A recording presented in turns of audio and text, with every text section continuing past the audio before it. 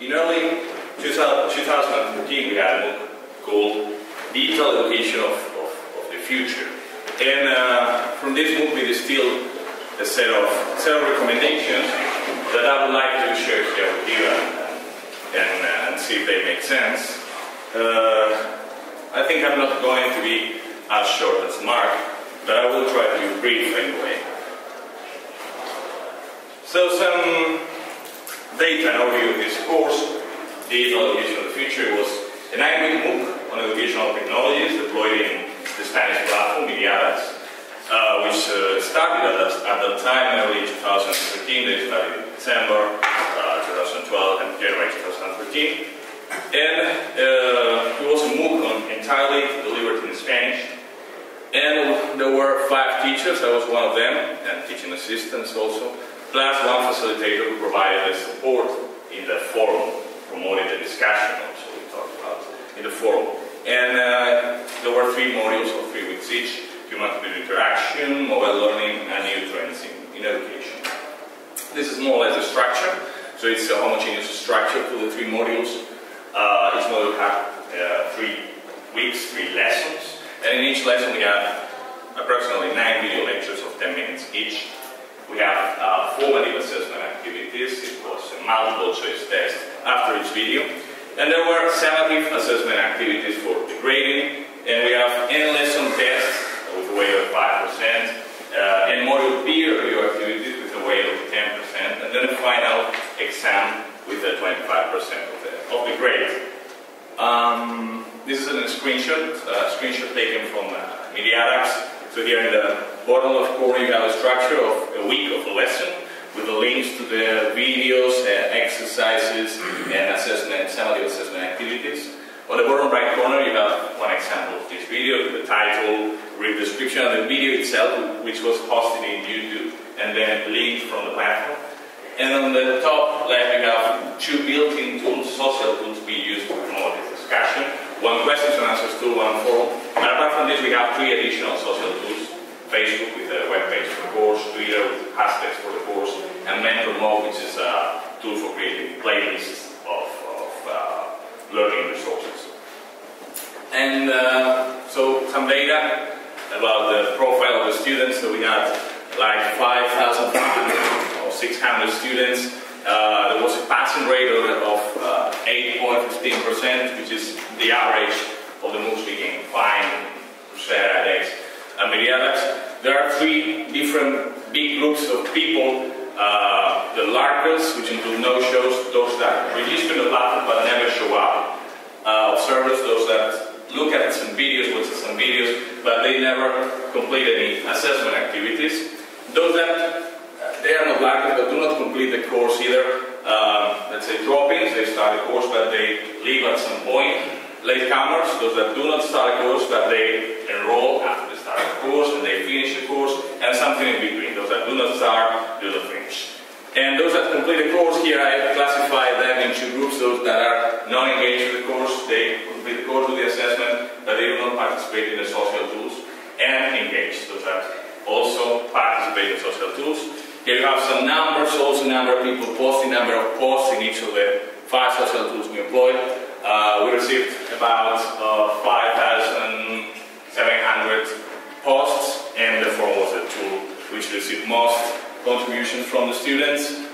Well, sample data, this is a world map with the students, the origin of the students. Spain was the country with the larger community, but we have also important communities from Mexico, Colombia, and Peru. And now I go with the recommendations. So, talking about the design, well, the selection of the platform. Some institutions have agreements with big platforms, with Coursera, edX. If you don't, or Mediadas, if you don't have any agreement, well, try to look at your target learners. In our case, target learners were Spanish-speaking people. And at that time, Mediadas was starting, so we decided to join. And I think this was the right decision. We succeeded in the number of people that enrolled in our course. And we are now in edX also, and I have to say that, well, we have courses in English, courses in Spanish, and the number of people enrolled so far in Spanish courses is more or less the same number as in Mediadas. So even in a bigger platform. If you are looking for Spanish courses, maybe you will go to the Spanish platform, not to the big, initiatives. So course structure, well, to study a platform to strengths is very, very important. In our case, the assessment activities were reduced only to multiple choice tests and peer review activities because these were the two kinds that María allowed at that time. To follow a homogeneous structure like the one I showed you before, because in this way students know what they will see in the next weeks, in the following weeks, and they can manage their time better. To define flexible assessment, well, in the graphic I showed before, latecomers had a, let's say, the passing rate was not as low as in the rest of the people, and this was partially because we distributed most of the assessment weight to the end of the course. We put most of the assessment weight to the end of the course, so that people that enroll with 1 week or 2 weeks after the start of the course, they could end the course, they could follow the course. And also to create an attractive about video is edX called to the introductory video.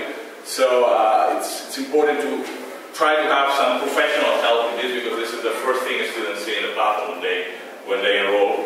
And this makes a decision for them if they are going to follow the course or they are going to enroll in the course or not.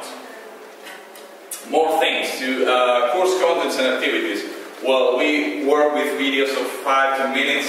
edX released a report recently, and they say that videos shouldn't be longer than 7 minutes because the attention drops sharply after the minute 7. So something to consider when creating videos. Something important is just getting some charismatic teachers as the main actors. So not everybody can be in front of the camera. Not everybody is well prepared as an actor to be in front of the camera. Even a full professional that has been teaching all his life may be unnatural in front of the camera. So we need to find the proper people to be in front of the camera, and there are many things to do in MOOCs, so everybody can contribute with their strengths in MOOCs. And to combine videos of different types, we had interviews, face-to-face interviews, we had talking head with PowerPoint slides behind, we had the teacher talking to a group of students. So depending on the subject you're going to explain, you can try to find different formats for your video delivery. More things. Well, the time to create a MOOC is a lot. It's a lot of time. It's a huge effort. But it's important to leave enough time for subtitling, captioning, and also for testing everything before releasing. Because if students find something wrong, they will complain. They will leave the course.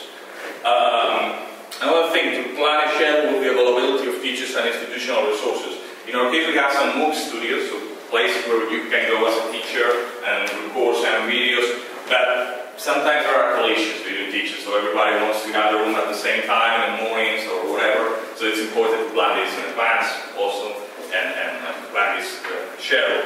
And also, it's important to have a course manager, someone with the whole picture of MOOC in the head.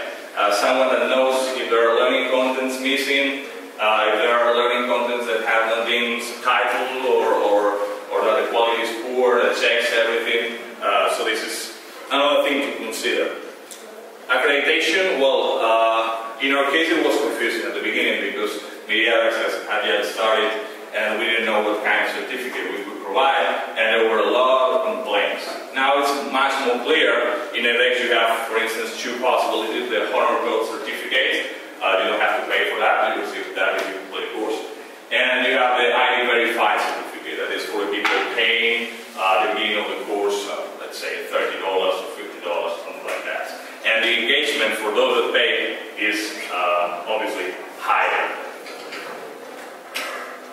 Social components. We have 5 social tools, and this is a trade-off. If you have a lot of social tools, well, people may feel comfortable with those that use frequently, but on the other hand, many hot topics can be diluted in all these social tools. So it's harder for the teachers and for the students to look for the right contributions in the social tools or for the emerging discussions and these things.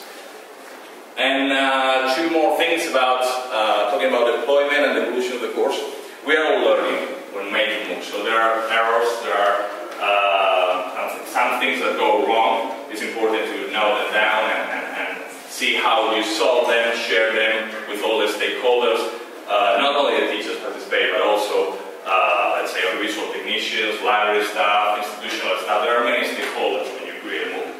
Try to share everything with everybody so they are aware of problems and solutions for these problems. And finally, about the engagement of students during the deployment. So it's important to maintain high activity in the social tools. If we, as teachers, stop talking in the social tools, the students will stop. So it's important to try to dedicate some time to the social tools as teachers. Weekly notifications, this emailing, these messages to the students. It's important that they are aware that the course is alive, that there are people behind working during the deployment and enactment of the course. But it also requires a trade-off. We send a lot of emails that probably students will stress and they will say, okay, I don't bother more about this course, I will quit. And finally, to detect leaders and trolls in social tools, leaders can help the teacher. And it's important to have these people that are contributing a lot every day, that are helping their peers, and try to maybe contact them and say, okay, I will give you some guidance as a teacher and you are the leader, so you can do this better.